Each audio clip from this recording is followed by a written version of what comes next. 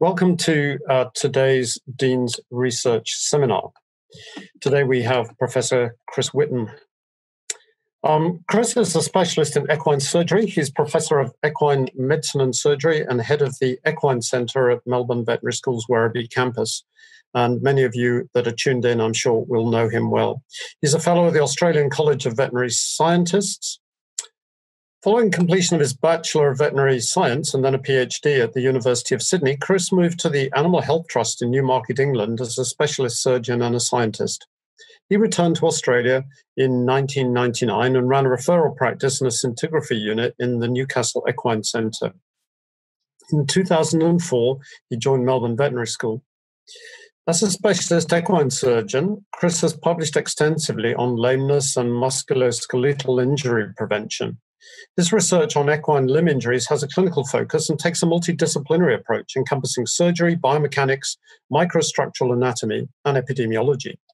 In this seminar, Professor Whitten will discuss the research led by his team at the UVet Equine Centre to develop world-first training guidelines for thoroughbreds that reduce the risk of injuries and improve detection of issues that may lead to injury and loss of performance. Chris, over to you. Thanks, John. Okay, so I'm going to talk about our research program, and in particular today I'm going to focus on the relationship between performance and injury, because it's part of our research. This is something that has become more and more evident over time, and as I'll point out, I think it's important. It's an important thing to understand.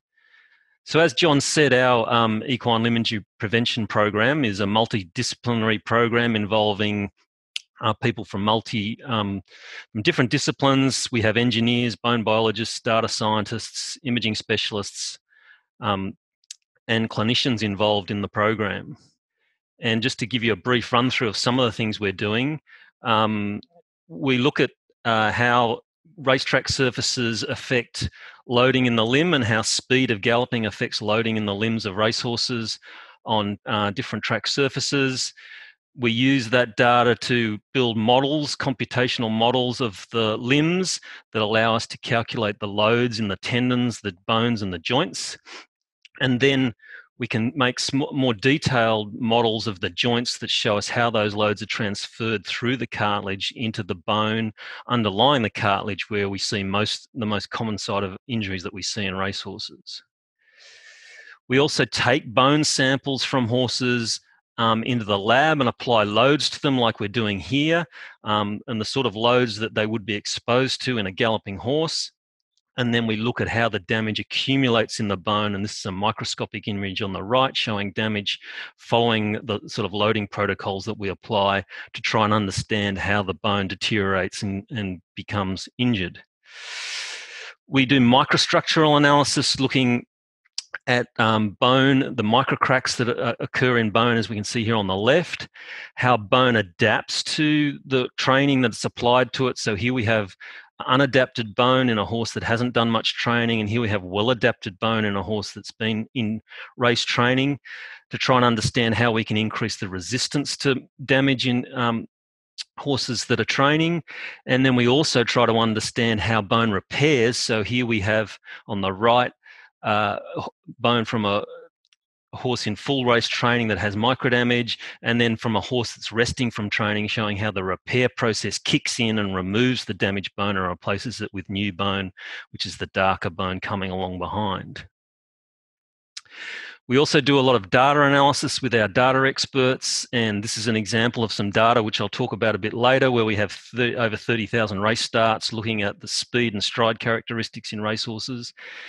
And we take data and we do mathematical models to try and understand how the bone responds to training. So here we're looking at an increasing bone mass in response to increasing training loads, or a decreasing bone mass in response to decreasing training loads, to try and understand how these things happen over time, and to help trainers understand how to prepare their horses for racing. And then finally, we're doing a fair bit of work in the imaging space, looking at how we can detect bone injuries before they become severe, and this is our latest acquisition, standing CT. There's only 3 of these systems in the world, and it enables us to take images of the limbs from above the hock or above the knee down, and here's one here. We got very detailed images in 3 dimensions of the whole limb, which we can then screen for injury, and we can see very fine detail like this area of focal bone loss in a fetlock joint, and these areas are associated with the increased risk of fracture. So today I'm going to talk about the relationship between performance and injury and how they're both very much intertwined. First, I'm going to start by talking about how injuries occur, how injuries are not a yes or a no, they're shades of grey. Why injuries are hard to recognise because they come upon us gradually and are difficult to identify early. And then the evidence that limb injuries do affect performance. And then finally, we'll talk a bit about imaging and how we detect these injuries earlier. So fatal injuries are the most common cause of horse deaths on racetrack. An example here of a catastrophic sesamoid fracture in a racehorse. We're fortunate in Australia in that our injury rates are the lowest in the world at around 1 per 2,300 starts. But as everybody knows, we have had a number of fractures in horses in high-profile races. And the question is that purely because horses in high-profile races are at higher risk, which we know from studies worldwide, or is there something else going on? And that's part of what we're investigating at the moment. We also know that although we have a lower rate of horse injuries in Australia, when they do occur, they are a cause of jockey injury. And when a jockey falls because of a horse breakdown, the jockey's injuries are more severe than if they fall for other reasons. So limb injuries in horses have both a horse welfare and a jockey safety component. So when a horse is galloping, and here we have some of our models of horses galloping at different speeds, they're loading their limb with each stride, and the faster they go, the greater the loads. So every time the limb hits the ground, we're applying quite substantial loads to the skeleton, and the skeleton has to be able to withstand that. And we know from material science that when we repeatedly load any material with relatively high loads, you will get structural damage, accumulation of micro damage, which will grow into cracks that propagate, and eventually we get failure. This is a property of physics that we can't avoid, and so we have to manage it in our horses because we're applying repeated high loads. Here's a piece of metal from a piece of machinery that has failed due to fatigue loading, due to material fatigue. And you can see this typical crisscrossing cracks that we get, micro damage throughout that we can see under the microscope. You've got a more major crack here, and this is typical of material fatigue. When we repeatedly load any material, we'll get fatigue, damage, and eventually failure. Here's an image, microscopic image from bone from a horse's fetlock joint. The cartilage surface is down here, and you can see it's almost identical. We've got this typical fatigue damage that we see with accumulation of micro damage, this typical crisscrossing appearance. So the same process occurs in horse's bone as it does in any material that we apply large loads to repeatedly. What is the evidence for this? Well, the injuries we see in racehorses are specific to them. All horses are accident. Horses are large animals. They're all accident prone. They all get injuries. But the injuries we see in racehorses are different to the injuries we see in other horses. We know from risk factor studies that the accumulation of high-speed exercise is a risk factor for injury, and I'll talk about that a bit more later. And when we look at videos of horses that break down in races, we can see in many instances the fracture occurs before the horse stumbles or falls rather than the fracture occurring after the horse stumbles or falls.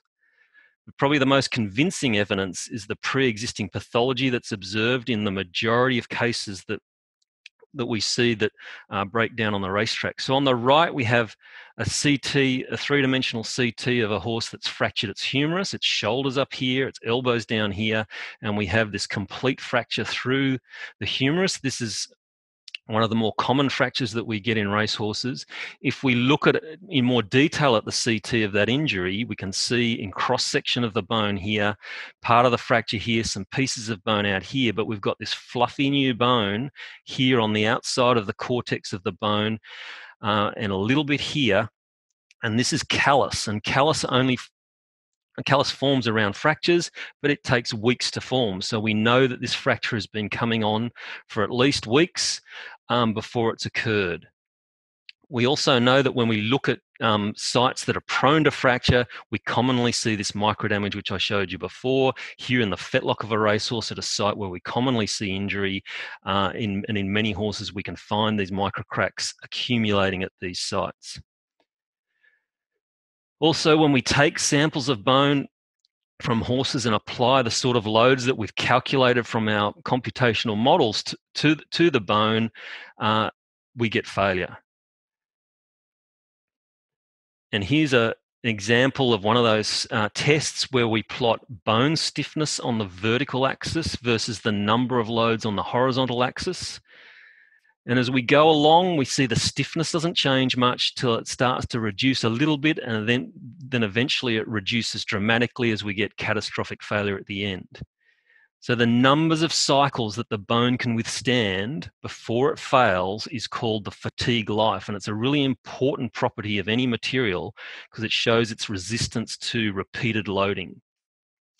The other interesting thing about this graph, and the thing that even I find hard to wrap my mind around, is that when we look at bone that has lost about 80% of its fatigue life, its stiffness is very similar to what it was right at the start. And in fact, if we took that bone and looked at it under the microscope or examined it, tested it in the lab, there'd be no way of knowing that it was here at 80% loss of fatigue life compared to, and it would be no different to bone that had lost none of its fatigue life.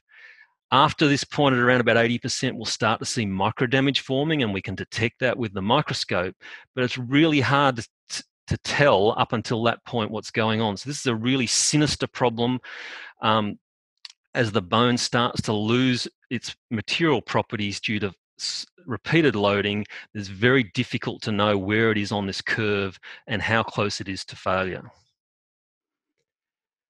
So equine athletes are extreme athletes. They weigh half a ton and they can move at 70 kilometers an hour. So you don't need fancy computational models to tell us that they're generating big loads in their limb, but it turns out the loads are actually fairly extreme. We've measured around about 4 tons of load with every stride in the fetlock of a racehorse going at 3/4 pace.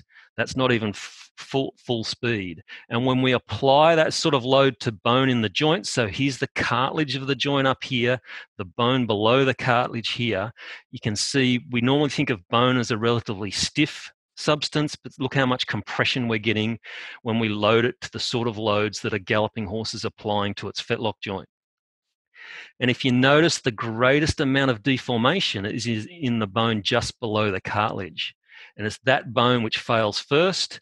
It's sort of 2 millimeters below the surface of the cartilage, which is up here, is where we see the microdamage accumulate most and where the failure occurs first. So we commonly see these areas of microdamage in areas that are highly loaded. Now, as I've said, these injuries develop gradually with accumulation of damage, which is not really how our brain works. So we normally think of when something happens like a fracture, we tend to look at the circumstances that surround that injury to try and determine what the cause is. That's how our brain works. We think about cause and effect. However, fractures aren't like that because, as I've just shown, they develop gradually. We get accumulation of damage over time, and then finally we get failure. And there's multiple things along the way that are contributing to that.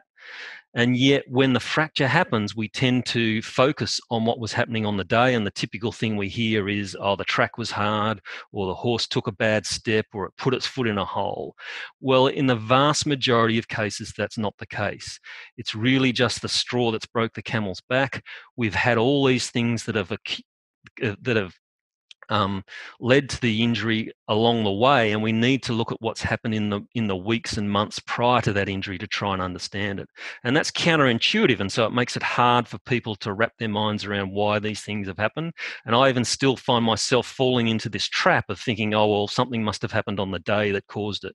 And yes, something may have contributed, but it's often what's led up to that that's more important.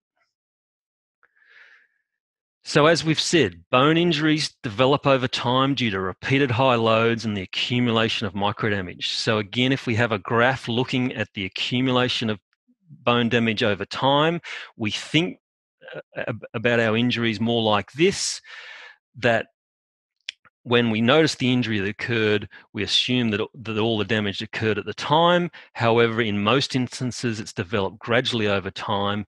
And in reality, it's probably more like this, where we've got this rapid accumulation of damage due to the horse's workload. We ease off the workload, it recovers a little bit, we get a bit more, we spell the horse for a period and we get repair of the damage, but it may not fully repair. We put the horse back into work, we accumulate some damage, and so it goes on like this. And if we're constantly accumulating damage, we eventually get to the point of injury. Now, at some point along the way, that accumulation of damage is going to start to cause poor performance, and so it's not this yes or no, we've got an injury. We have this accumulation of damage, and at some point we get some poor performance before we eventually get injury. And so this is the sort of thing I'm going to concentrate as we talk about this as we go along. And just to illustrate the point of how these injuries occur, if we look at the fetlock joint in a racehorse, so that's this joint, the hoof's down here, the cannon bone's here. If we take the soft tissues off, this is the area that we get the highest loads between the sesamoid and the bottom of the cannon bone. If we take that and have a look at it, here's a healthy end of the cannon bone in the fetlock joint. We've got nice healthy cartilage overlying the bone. If we take a slice through here of the bone and look at it under the microscope, down the bottom is our joint surface where the cartilage is, and above that we've got nice healthy bone. It's very dense because this is a racehorse where the bone is adapted to the training and become very dense. The black areas are the areas of bone marrow through which the vessels supply the blood supply to this area, so we always need some of those, but you can see most of them have filled in as this horse is adapted to the loading of race training. The first sort of sign of injury we get is this sort of discoloration, this bruising, and people talk about bone bruising, and that's what they're talking about, where we see this bruising through what is healthy cartilage. The cartilage over the top is intact and healthy, and if we took a section of this, we'd see these mild areas of microdamage, a nice intact surface, but we're starting to develop microdamage throughout the bone underlying the cartilage. As it gets a bit more severe, we start to get an irregular surface, and we see that here, this irregular surface, a little bit more in areas of discoloration, more extensive microdamage. And then as it gets worse, the microdamage gets worse in our articular surface, the joint surface gets more irregular, the cartilage starts to get quite unhappy over the top, till finally we get collapse of the subchondral bone in this instance. So here you can see the sort of crater that's formed as the bone is collapsed in, and we can see that here. Here's the normal surface where the bone surface should be, but it's collapsed in. You can see the damaged bone underneath here. And so we have this gradation of injury from no injury through accumulation of microdamage to here collapse, or what we could get as propagation of a fracture from the joint surface. And the importance of this, of the poor performance associated with injury, is that injury prevention requires our trainers and owners to buy into prevention, because they're the ones that are training the horses, that are providing the stimulus to the bone as well as the potential for damage. And if we're going to get them to want to change the way they train their horses, we're going to need them to understand what's going on, and improved performance is a strong incentive for them to want to do it. So in an ideal world, we'd move the horses from here down to here so that they're accumulating. They're always going to accumulate some damage, but not enough to cause poor performance. And if we do that, we're going to reduce the number of injuries dramatically. So the question is, why are we unable to recognize that these horses are developing microdamage to the point where it's causing poor performance? Lameness develops gradually because this comes on slowly. It develops gradually, so we may not notice it. More importantly, it's often both limbs or all four limbs that are affected because the same amount of repeated loading is being applied to all limbs at once. And so we often get these horses that have similar injuries in both front legs or both hind legs or all four legs. And because we rely on asymmetry of gait to recognize lameness in horses, if it's developing in both legs, then it's actually quite hard to see. And I'll show you an example of that in a minute. Often these problems affect hind limbs where lameness is much more poorly recognized because we don't have the head and neck that amplifies the asymmetric movement as we do in forelimbs, and so it's a little bit more difficult to see. And then we rely mostly on x-rays to assess the health of bones. That's the go-to method over the years to understand how bone is responding to whether a bone has injury or not. And as I'll show you, x-rays are actually very insensitive to bone injury in horses. And so just because we take an x-ray and it looks normal doesn't mean we don't have injury. So here's an example of a horse. This is an extreme example of a horse that has injuries to both front legs. And you can see it is slightly asymmetric, but not very much. And in fact, this horse has quite severe injuries. But I use it to illustrate the example of how a horse can move not that badly and yet have quite severe injury because it's sore in both front legs. In this instance, you can see it's slightly sorer in its right front than its left, but it's actually relatively symmetrical in its gait and it's able to trot out reasonably well. What we do see is that it steps a little short in both front legs, but this is a typical example of a racehorse that has quite significant injury and yet is covering it up reasonably well because it's affecting it relatively symmetrically.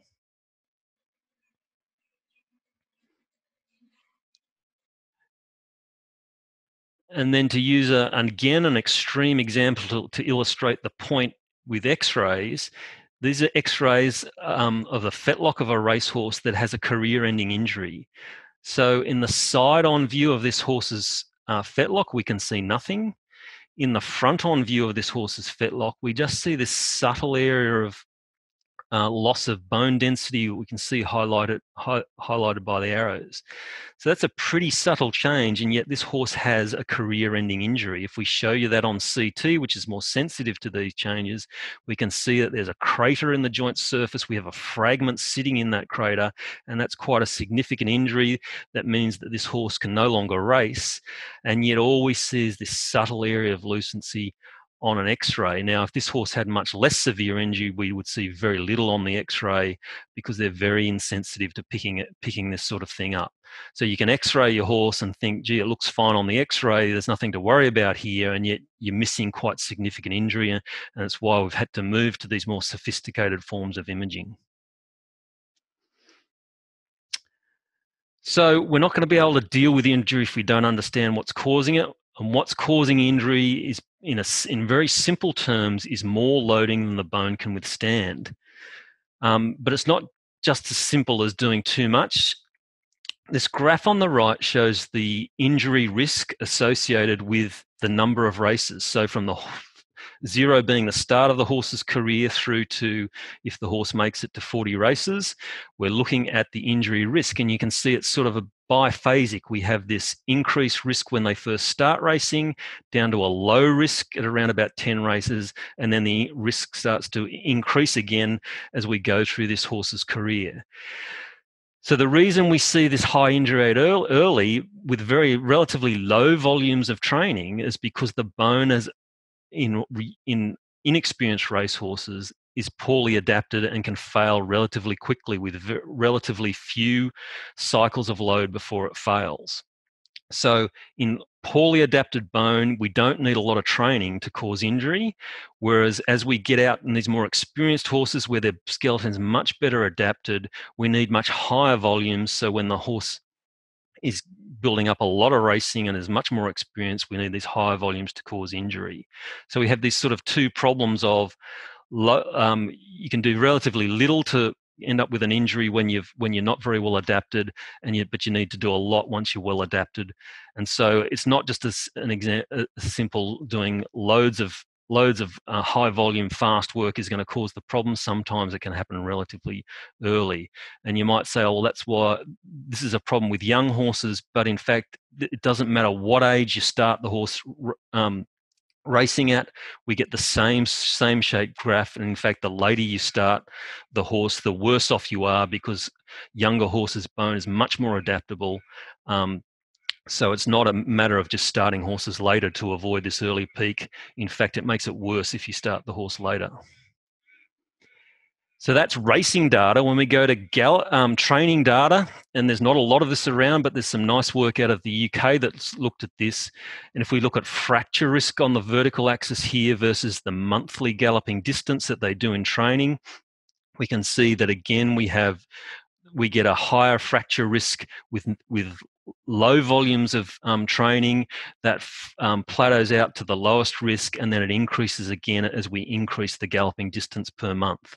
So in very intense training increases the risk, and not enough training increases the risk, probably because we're not adapting the skeleton enough here. This is the sweet spot in the middle, and then we're overdoing it here on the right. Now, if we look at performance, moving over to prize money obtained, we get almost the opposite picture. As monthly galloping distance increases, as we would expect, horse fitness increases and the horses perform better, but there's a point at which that starts to tip over and we get poorer performance as we increase the monthly galloping distance. And that coincides with the increased risk of fracture. So when we're pushing the horses too hard with our training, increasing the risk of fracture, we're also getting poorer performance. So we've looked at the training in Victorian racehorses to try and understand what sort of training volumes they're getting and whether there's room to move in changing that. And this is work from Ashley Morris, who's just finished her PhD looking at this. And she did a survey of 66 thoroughbred trainers in Victoria, both city and country trainers. And she showed that there was a large variation in the training volumes that horses did. So if we look at the high-speed work, the fast work that they're doing, we had some horses doing 4 times the volume of work that other horses were doing. And you might say, oh, well, that's because some of them are distance horses and some of them are sprinters, and that's true. And our sprinters tended to be in the 3 lowest groups, but we still had some sprinters doing over twice the volume of fast work as other sprinters. And the same for stayers. They tended to be in the higher distance training groups, as you would expect. But again, we had some stayers doing twice the amount of fast speed work as other stayers. So there's this big variation. And then our question was, well, is that actually changing their performance? The trainers who push their horses harder have better success and have fitter horses and do better than trainers that don't do as much work. And so we've looked at that, and so here's a graph looking at the strike rate, which is the number of wins per starts, which allows us to correct for stable size, because clearly trainers with more horses are going to be more successful. But if we divide wins by starts and we look at the workloads from just ranking them from the lowest up to the highest, you can see that there's very little relationship between how much work they're doing in training and success rates. You could argue that there's a weak relationship that's similar to what the UK data showed, of the lowest and the highest had the least success, with the most successful in the middle, but it's a relatively weak association. So mostly it doesn't really matter how much work you put into these horses for success. So my question is, why are we doing so much work when there's a risk of injury and poor performance when you do these high volumes of training, when it doesn't seem to be associated with success? Then looking at our racing data, we were able to get access to the StrideMaster data, which every horse in Tasmania racing wears one of these GPS units during the race, and we were able to get data from over 33,000 starts looking at stride and speed characteristics of these horses. And it's a pretty complex data set. and we're still working through this at the moment, but our preliminary analysis has shown that horses that are injured, so the darker line on this graph, we see increases in the risk of injury with decreasing speed and stride length. So speed starts to drop off with these horses and drops off quite a lot towards the when they're injured at point 0 here. We have to relate this to all horses dropping off their speed as they get towards the end of a preparation. But what we found is that there were greater decreases in speed in the horses that were injured, and these happened at some time prior to the injury. So we can detect poor performance in horses that develop injuries prior to their injury occurring. We've also shown that horses with these fetlock injuries, so these bruising injuries to their cannon bones and their fetlocks, if we diagnose those on scintigraphy or a bone scan as we see here, and so here's the hot spot in the fetlock from a side-on view and then from a back view in a hind fetlock.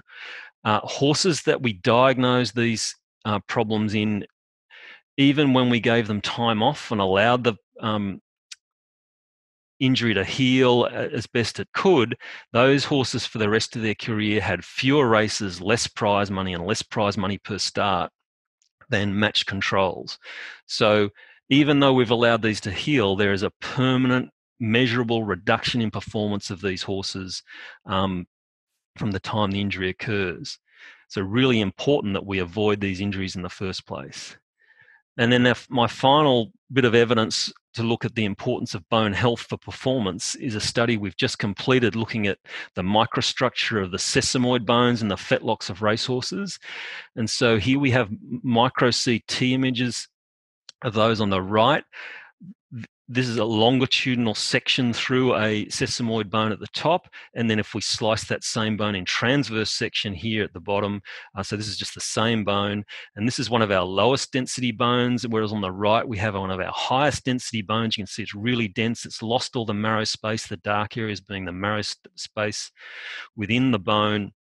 So this is a really dense one on the right, or a much less dense one on the left. And what we've shown is that horses that have the lowest density sesamoid bones are the better horses based on their handicap rating. So the more successful horses have less dense bone. And surprise, surprise, when we look at what is associated with increased density, we know that's associated with being trained harder, more cyclical loading, but also microdamage. We saw an association between microdamage, so these fine cracks you can see here on the micro CT is associated with density. So density is associated with increased density in our sesamoids is associated with greater training load and more microdamage and poorer performance.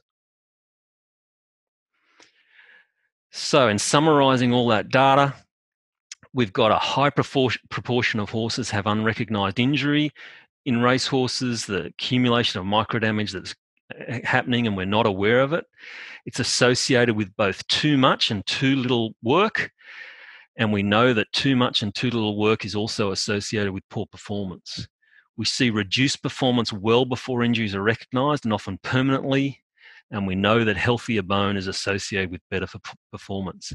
So if we want our horses to perform well, we have to be aware of injuries, how they occur, and what we can do to prevent them.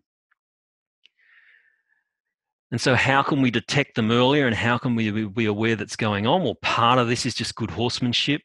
Good horsemen, good horsewomen monitor their horses closely, and they're very attuned to subtle changes in behavior, changes in gait, and any sign of poor performance. And what they need to do then is modify the training. So back off the training, allow the skeleton to catch up. And then once it's the skeleton is adapted much better, then they can start increasing the training load again. And that's really important because each individual horse is different and they can cope with different levels of training load. And certainly the really good horse people I've worked with over the years have been very attuned to this. They may not necessarily know what's wrong with their horse, but they know that something's not right and they modify their training accordingly. But we can also go to the more sophisticated imaging. As I said, radiographs are not particularly useful for detecting microdamage accumulation in horses. So we've been using advanced imaging for some time, and there's a lot of effort going into developing better ways of imaging horses. Scintigraphy was the stalwart of it previously, so also known as bone scanning, and that's a typical scintigraphy images here on the right of a horse with a fracture in its fetlock joint, the hot spot that we can see here in the right fetlock joint. CT is the thing we're doing it more of now that we've got our new standing CT system. It allows us to see these subchondral bone injuries. So these injuries are microdamage below the articular surface in the fetlock joint in this instance. We can do the same with MRI. So here's the similar sort of image on MRI and this area of bone damage below the joint surface. And this is our fetlock joint through here. And then the newest form of imaging, which is not available in Australia yet, but has just been introduced in the States, is this PET imaging, which is basically a sophisticated bone scan in 3 dimensions and showing you much more detail. So here's our standing CT system, which has only been installed for about a year. It allows us to image everything from above the carpus and hock down. It's very high resolution, very quick. We get the images in about 30 seconds. And because of that, there's no disruption to training.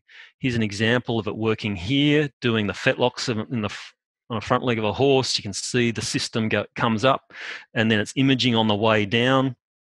As the system spins around in this donut, it takes the images all on the way down, and we get it's basically 3-dimensional X-rays of the whole limb. And that's how quick it is. And these are the sort of images we get.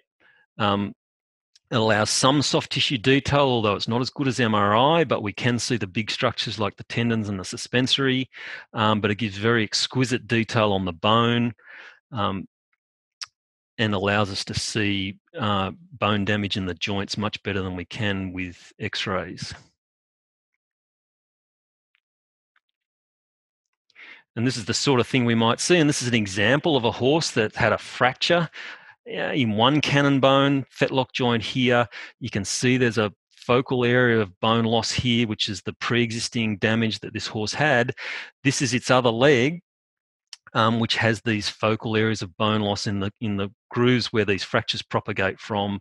And that's the sort of thing we could have detected prior to this fracture happening if we were able to image this horse. And I'll briefly talk about this PET scanning, and we've got some images that have been sent to me by Matthew Spreet from University of California at Davis. Basically, it's 3D imaging of bone activity. Here's the PET device here with the little donut around the horse's fetlock. And this is the 3-dimensional image you get, showing you the hot spots, in this instance, in a sesamoid bone of the fetlock of a racehorse. So it's basically much higher resolution bone scanning. And that's been shown to be very useful, but it's still early days as to how useful it's going to be. Works very nicely with CT. So here the images are combined with a CT on the fetlock joint of a racehorse, showing you one of these injuries under the cartilage, a focal area of microdamage in very high detail. So advanced imaging, as I said, is superior to X-rays. It's able to identify pathology early. Much earlier than we can with other techniques. And because a high proportion of fractures have pre-existing pathology, if we can image enough horses, the hope is that we can identify them earlier before they fracture. And here's another example of a catastrophic fracture through both sesamoid bones in a fetlock. And we have this on a standing CT. We can see the focal hotspot, the focal bone loss here. That's the site from where this fracture occurred. And we should have been able, if this horse had been CT'd prior to the fracture, we would have been able to see that. So in summary, limb injuries are an underrated cause of poor performance. They're associated with both too much and too little galloping exercise. We need to monitor each horse and adjust the workload in response, and we can do that just with good horsemanship or with sophisticated imaging. And advanced imaging can assist with the early recognition of injury. And the key take-home message is that performance improvements is a strong incentive for injury prevention in racehorses. If we get this right, not only are we going to reduce the numbers of injuries, but our horses are going to perform better and for longer, and that's in everybody's interest. I need to acknowledge all the members of my team that have helped. There's been a lot of people that have helped over the years with the research, and our international collaborators who have been a fantastic help to me and the team, and the funding sources being the Victorian State Government, Racing Victoria, and the University of Melbourne. And just to thank you very much, and thank John for the opportunity to speak. Well, thank you, Chris. Perhaps you'd like to stop sharing your screen, or I can do that. We can take some questions. Now, please type your questions in the Q&A and not in the chat. So we'll come to the questions. Maybe I can start there, Chris. I mean, I learned a lot there of something I didn't know very much about. So that was really good. Thank you. One of the things that I was thinking though while you were talking was what is the effect of resting up a horse? So you talked quite early on about something called the fatigue life. And I was looking at the graph, and it was sort of going along so that the bone suddenly got to a point after a certain time at which it might fail, or any substance you were making the point does that. But what if you rest it? Does it then sort of recover, and all the micro fractures that were generated, they get better, and then you start on that fatigue life curve again, or does that not happen? No, it does. You're right, John. It does to an extent, only because bone has its own inbuilt repair mechanism.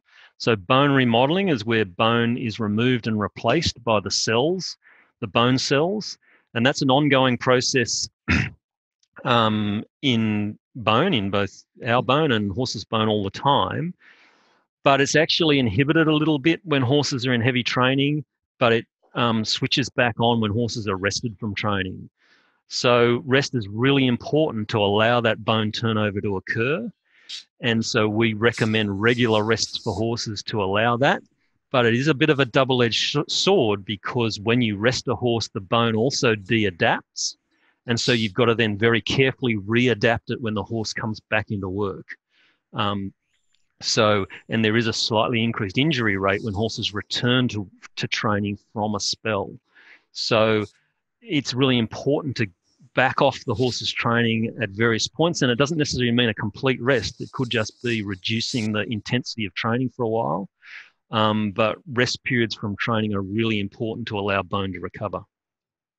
Okay, thank you. I have a few other questions, but let's move on. Jennifer Henry, do you want to ask your question? Yes, I do. Can you hear me?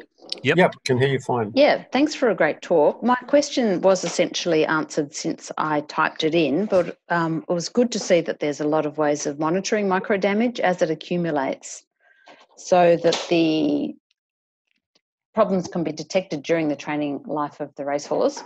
Thanks for doing this work, because I think it presents a really good case for the university being part of the solution by acknowledging and addressing the problem.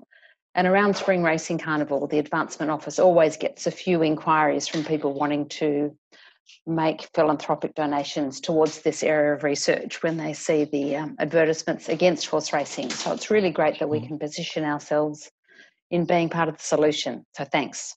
No problem. It is actually quite hard to monitor the accumulation of microdamage. So although we have this sophisticated imaging, it's not easy to be doing that all the time on horses. So it's actually not as easy as you would think, and that's one of the problems we have, and that's why we've tried to develop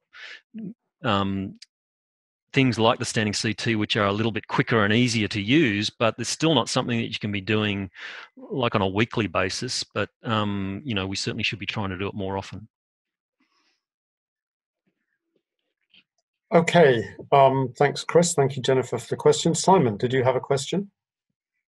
Yeah, thanks, Chris, again for a great talk. I was just wondering if there are any biomarkers that could be measured in the blood that correlate with bone density that could be used to track these repair processes with spelling, so that you can spell a horse for long enough and then monitor its readaptation in training.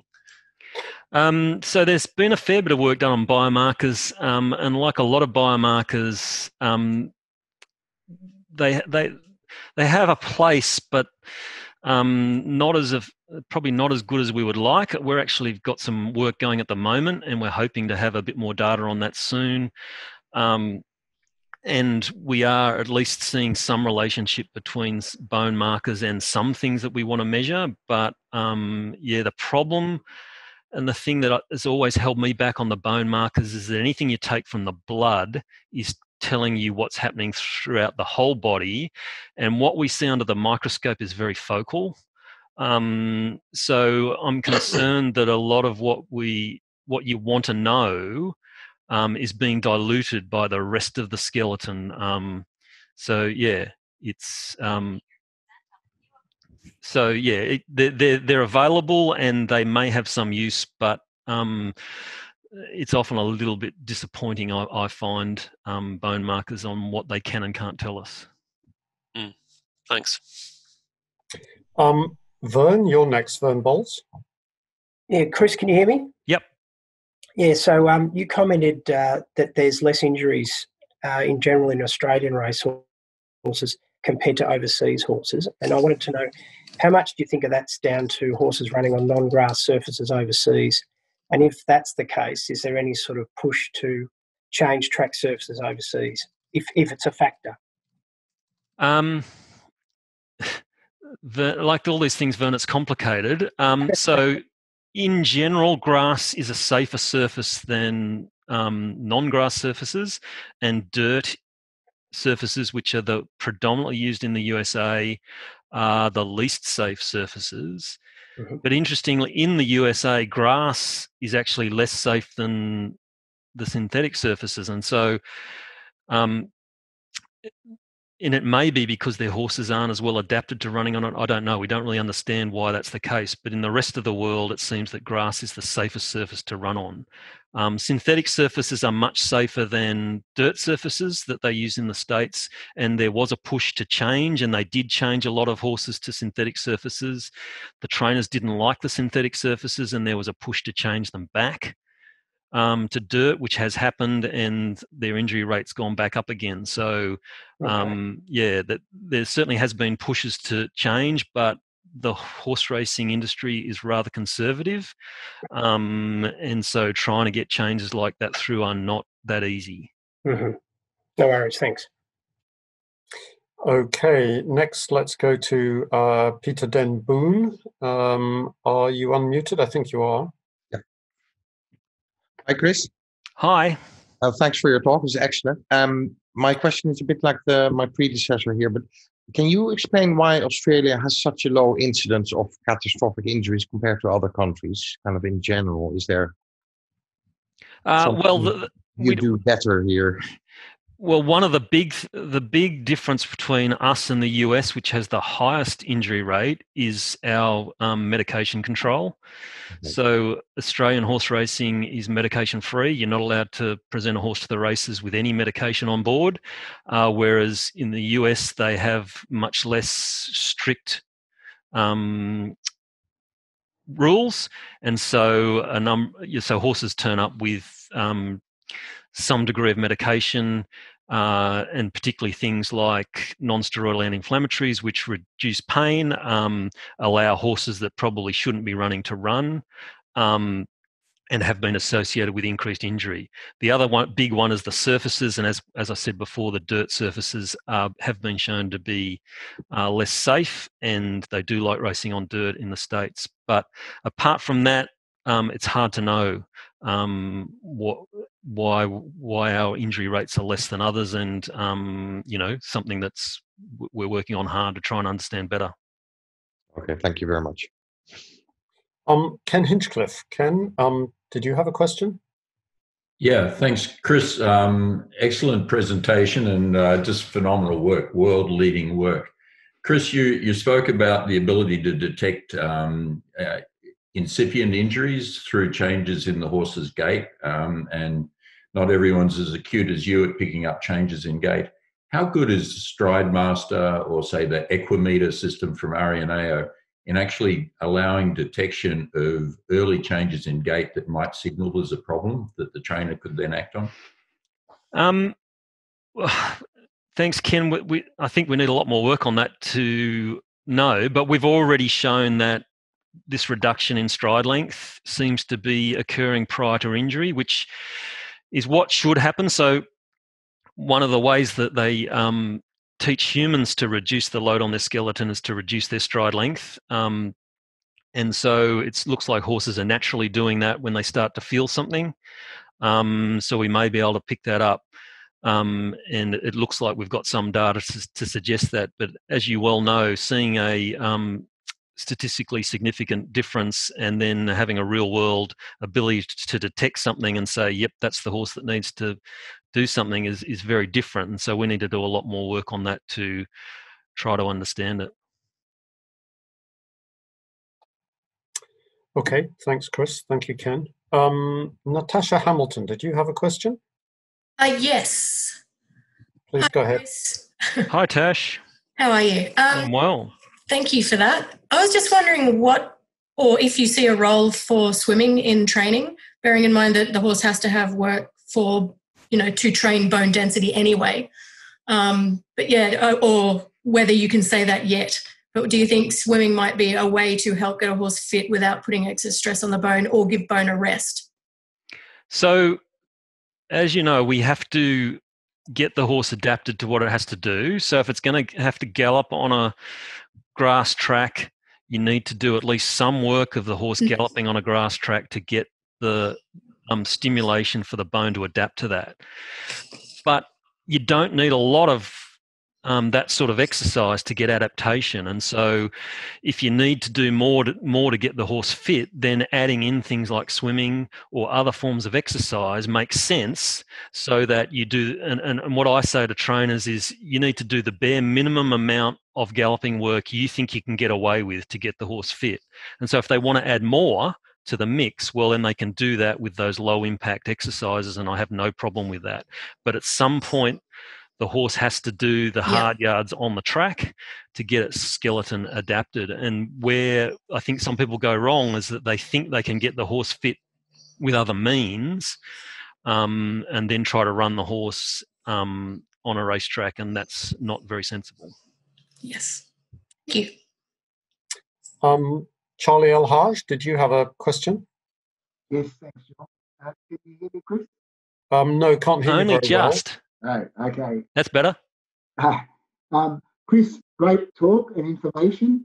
I wondered, as a way to try and prevent injuries, do you think high-performance horses that show a decline in form, that the trainers should either show cause as to why they should continue to race or be subjected to a complete evaluation to try and get some prophylactic intervention? Oh, that's a tough question, Charlie. I certainly think so. The regulatory veterinarians are trying to monitor horses all the time, and I think that's one reason why they should. That certainly, I think you've identified a reason as to why they should be investigating a horse. If a horse is performing poorly, and I think they already do this. Stewards nearly always ask for the horse to be examined, but perhaps they might be asking for a more intensive examination if that's the case. But yes, certainly that is a good reason as to why the regulatory vets would be paying more attention to a particular horse if it's performing below expectations. And I think that's certainly what they already do to a degree. Thanks, Chris. Chris, following on a little bit from Charlie's question there, I had another question, and that was you talked a lot about the technology and the improvements in technology, and you showed us the scintigraphy, and then you showed us the MRI, and then the standing CT that you've got, and then the PET CT. Given that all these technologies are now, look to me anyway, pretty good at detecting the small levels of injury, is there a regulatory case to be had that all horses should be scanned in some way before races. Because unless, like many things, unless there's some regulation, there's a financial incentive for the racehorse owners to just race that horse. It's like many sectors of society. Regulation actually stops the things that shouldn't be happening. So, what's your? It's kind of following on from what Charlie said, but what's your thoughts on that? Is it feasible to even do it? Well, the logistics of that would be very difficult at the moment, but it's not like this. Doesn't mean it's not something we should strive for. And currently, as you know, for the high-profile races, veterinary inspection is now routine for all horses entered into high-profile races. They get gone over with a fine-tooth comb, and then if the vets are concerned, that's when they request further more detailed imaging. It's relatively early days with the sophisticated imaging, and I think we probably need a lot more data before we start saying things like what you suggest. But there's definitely a case for doing a lot more to try and pick up a lot more and do it more often. And certainly, if I owned an expensive racehorse, I personally would be getting it imaged, perhaps once a year or once every 6 months to see where I was at and how the horse was coping with the training. Okay, thank you. I don't have any more questions on the panel, and we're in perfect timing of the hour's slot that we had. So I guess it just remains for me to thank Chris. I thought that was fascinating talk. As I said earlier, I learned a lot, and Chris, you put it over so well, and I see the importance of it. Great research. Congratulations to you and your team, and thank you very much. Thank you, John. And thank you, everybody.